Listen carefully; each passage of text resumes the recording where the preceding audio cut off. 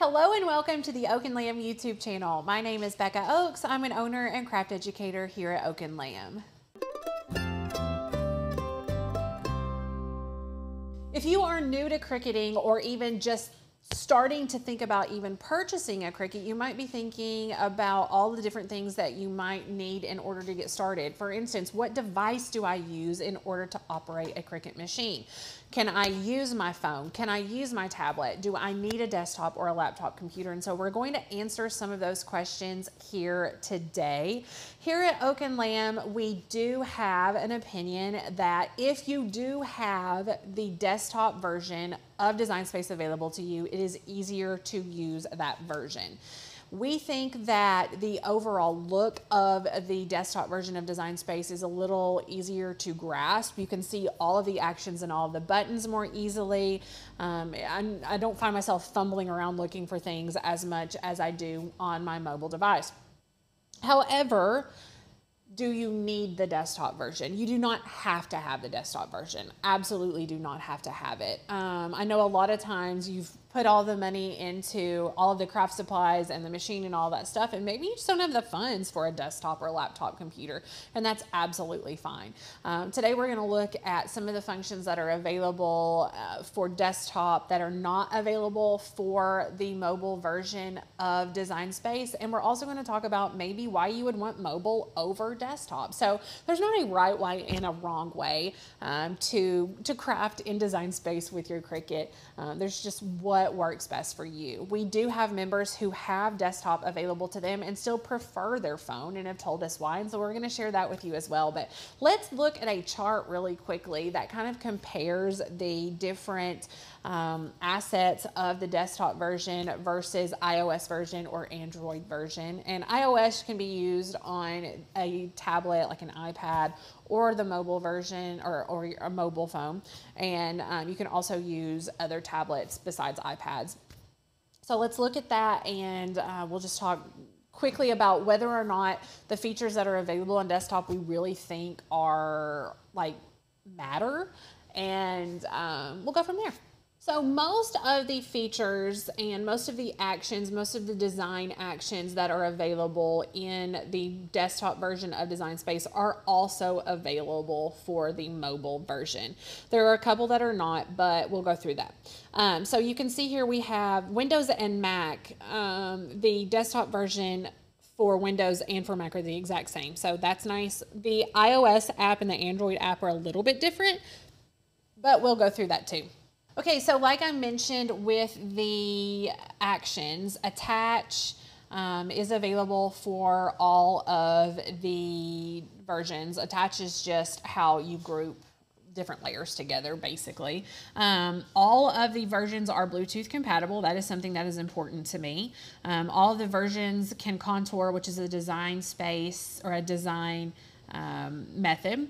Cut and write in one step, so that's really nice. All of them will flatten to print, so print then cut. All will use writing style fonts. All have the machine set up, so you can, if you're just unboxing a machine, you can set it up with your phone. You do not need a desktop in order to do that, so that's really nice. All will slice and weld. Again, that's another design action. You can use system fonts for all. So if you download fonts and put them on your computer or put them on your tablet or put them on your mobile device, then you can use them in Design Space for all of the different versions. There is the offline feature, which means that you can access your saved projects and use them even if you are not connected to Wi-Fi. Now that is only available on the desktop version and iOS app. It is not currently available on the Android app. I'm really not sure why or when they would change that. It seems silly to me that they can do that for the others, but not for Android. We have smart guides that are available on the mobile version, but not the desktop. Now, smart guides are what will kind of lock your graphic to the nearest quarter inch on the canvas or something like that. So it helps just align your graphics. I personally don't like smart guides. I feel like sometimes I don't want it to be locked to a specific inch or whatever that's on the canvas, and it does that automatically. And so I turn mine off, but a lot of people do like it. and that is only available on those mobile versions. It does also have Snap Mat that is only available for iOS. Again, I don't know when it will be available for Android, but that is not available for desktop. And Snap Mat comes in useful if you are going to be engraving on a disc or placing something in a very specific spot on a piece of fabric, or this is mainly for adaptive tools like your engraving tool or debossing tip and things like that. And so what it does is it allows you to take a picture of your mat with your blank already on it, and then you can place your graphic that you've created in Design Space on your blank because of that picture that you've taken. So that is actually pretty cool that you can do that with the iOS version. It does have pattern fills and templates only in Design Space for desktop versions. Now, pattern fills are cool, but I don't use them a lot. It's more for print and cut. For me personally, I would use Inkscape or Illustrator or something like that over the pattern fill option. So that's not a make or break feature for me, in my opinion. Obviously, you can upload images for all of the different versions.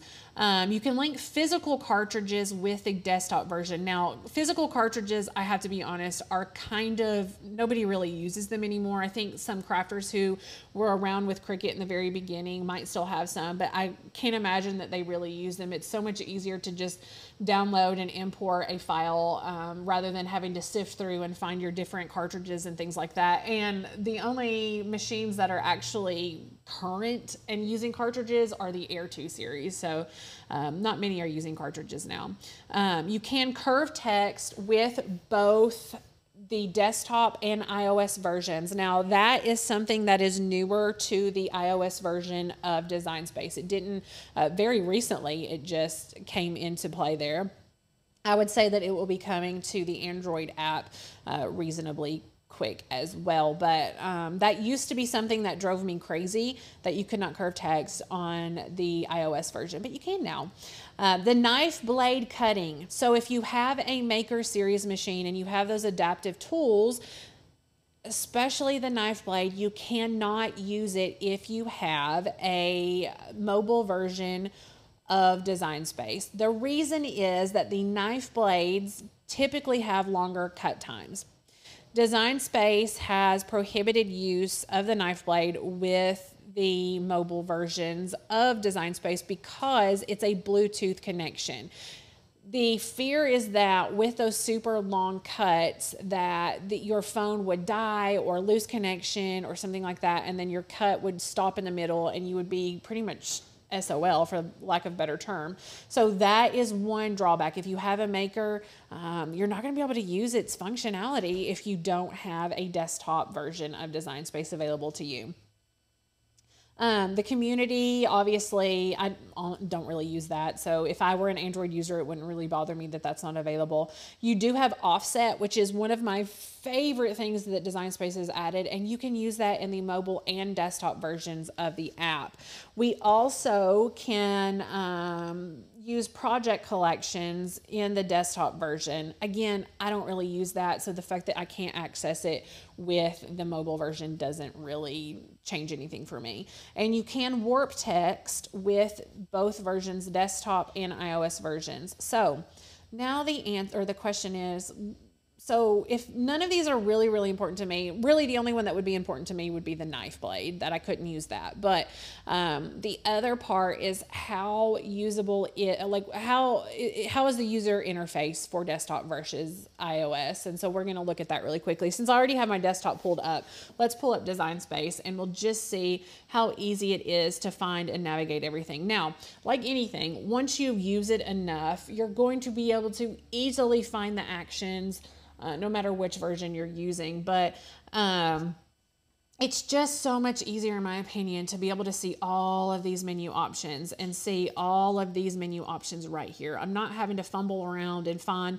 where my align tool is, or whether or not my size lock ratio is intact before I size things, or what the size is of my fonts and things like that. So it's just so easy to have all of this here. In my opinion, it's easier to use a mouse with a cursor to place things, to get things very precise, but not totally totally undoable. So now that we have looked at that, let's look at the mobile version and we can play around with that and see it. So the mobile version, like I mentioned, the canvas is a little bit smaller. Of course, the bigger the phone that you have, the easier it is.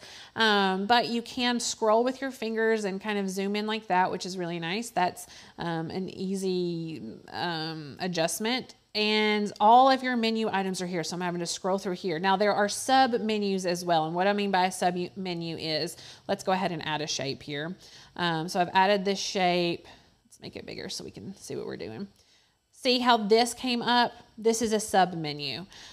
So then I can, let's see, duplicate if I wanted to, or I can select both and then have the different actions. So those actions like the combine that are under the combine menu, weld, unite, subtract, slice, all that stuff is under this sub menu. And then depending on which of the main menu items you choose, the sub menu will change. So if I select edit, then that sub menu will change. So again, it's very usable. It's just what you get used to. The other thing that I don't love is the layers panel. So in my opinion, once you get so many layers on here, it's a little bit more difficult to see what you're working with than it is to just easily look over and see the layers panel in the desktop version of Design Space. So there you have it. There is a quick rundown of all of the differences. And so to kind of wrap it up, for me personally, if the Bluetooth connectivity and the knife blade were not an issue, I really don't think you have to have a desktop version of Design Space in order to be successful. Like I mentioned earlier, we have so many members who do solely work on their mobile or tablet, and it is so easy for them to do that. So no matter what you have, just get started. If you only have a phone, don't feel like you can't purchase the Cricut, can't get started, can't become a crafter because you only have a phone to run Design Space. It's totally doable. It's absolutely doable. I hope you enjoyed this. I hope this gave you a little bit of insight and education on what you should decide to do. If you liked this content and like other content like this, let us know. Also, subscribe to the channel. It is free to do that, and turn on notifications so that you know when we go live and post other content like this. If you like this content, you also will like our membership here at Oak and Lamb. At Oak and Lamb, we have member-only content where we give lots of education on Cricut, on Glowforge, on sewing, woodworking, sublimation, resin, anything crafty, we do it. And we have member-only content that is not available to the public, available specifically for you. We also have a member-only podcast, a member-only Facebook group where our flock meets and helps each other out. And we have access to our entire library of cut files that can be used with your die cut machine, with your sublimation printer, with your laser cutters, and so much more. You get a free commercial use license with those. So if you like to craft and sell with those, then it is absolutely legal to do that. Use the code FUN, F-U-N, for $10 off your first month here at Oak and Lamb, and join Oak and Lamb for $9.99 for your first month. Let us know if you have any questions about the membership, about any of the information that was given out today, or if you have any suggestions for future content, leave comments in the comment section below and let us know. Thank you so much for watching this video. I'll see you here another day for another video.